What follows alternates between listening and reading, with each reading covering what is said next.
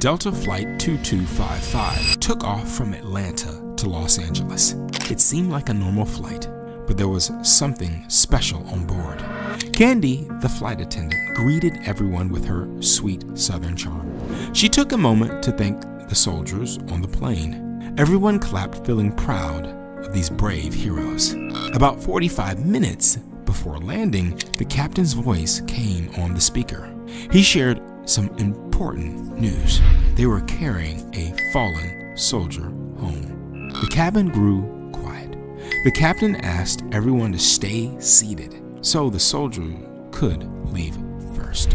He also mentioned that fire trucks would greet them with a water cannon salute.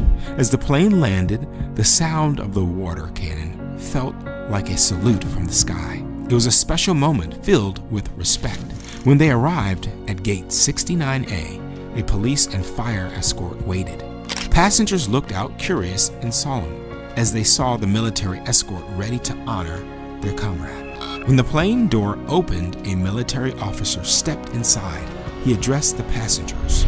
"You are all escorts, escorts of the heart," he said. He thanked everyone for being a part of this important moment. No one rushed to leave. They felt the weight of the moment.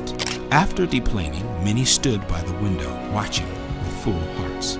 The honor guard was ready, standing tall as the flag-covered casket was brought out, and family members stood by, waiting in quiet grief. As they approached the casket, you could see their love and loss. This was not just any delivery. It was a final farewell, full of honor and respect. When a family member reached out to touch the casket, many passengers felt tears in their eyes. This ordinary flight had turned into something unbelievably extraordinary.